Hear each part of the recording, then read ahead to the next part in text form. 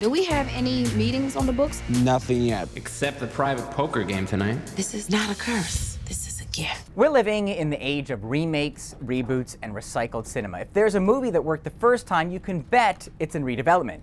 And so here comes What Men Want, flipping the gender on the 2000 film What Women Want. That one starred Mel Gibson.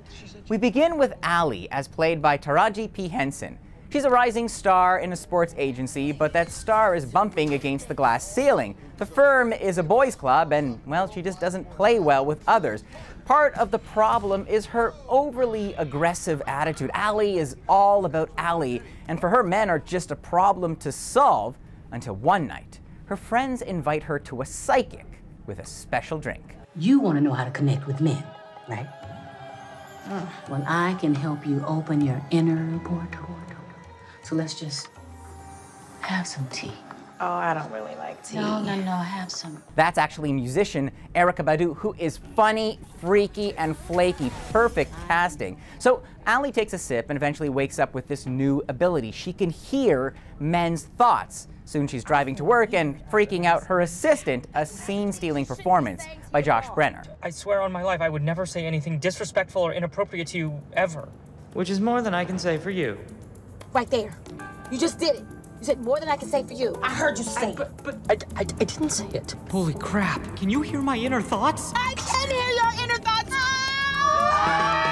Now, let me level with you. When I first saw the trailer for this, I was worried it was one of those films where they cram all the jokes into the trailer and all that's left are 90 minutes of awkward agony, but I was wrong. First of all, I had no idea Taraji could be this funny. Yeah, I mean, the physical comedy alone, there's no holding back. In particular, a few hilarious bedroom scenes where she is fully in control. And speaking of romance, part of what makes What Men Want work so well is the relationship in the middle. What starts as a scheme to use a bartender to further her career gets deeper, and that's one of the things about this film. Here and there, characters surprise you by actually making smart moves. Raised by her single dad, Allie's always tried to compensate by being the toughest. Now with her powers, she's beginning to learn how she comes off.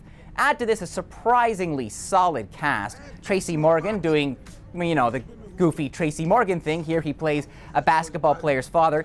Pete Davidson shows up as the office weirdo, and, you know, let's be honest. If you go back to the first What Women Want, it's kind of, can I say skeevy? Watching Mel Gibson use his powers to manipulate women.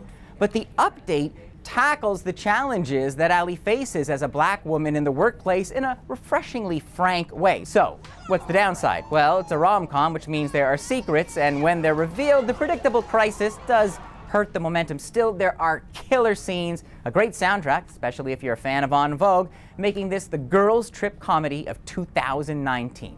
3.5 stars out of 5. Eli Glaster, CBC News, Toronto.